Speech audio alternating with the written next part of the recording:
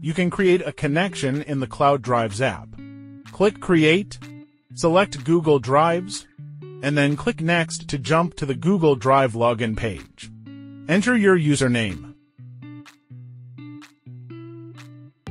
and password to log in and authorize. If you don't have an account, please register one first. When logging in, you can check the connection status in Cloud Drives. The Connect page displays the capacity usage info of the Cloud Drive. Select Upload to Cloud Drive.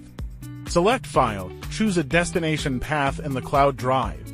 Then click Confirm, then select the files or folders you want to upload and click Confirm.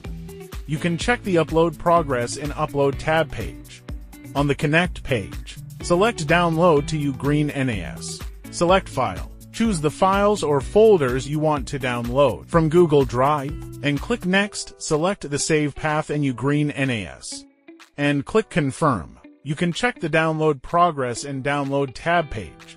On the Connect page, click Create Sync Task and fill in corresponding info, Cloud Drive path. Select the folders that you want to sync in Google Drive, NAS path. Select the corresponding folders in UGREENNAS that you want to sync direction. Please choose the sync direction as needed.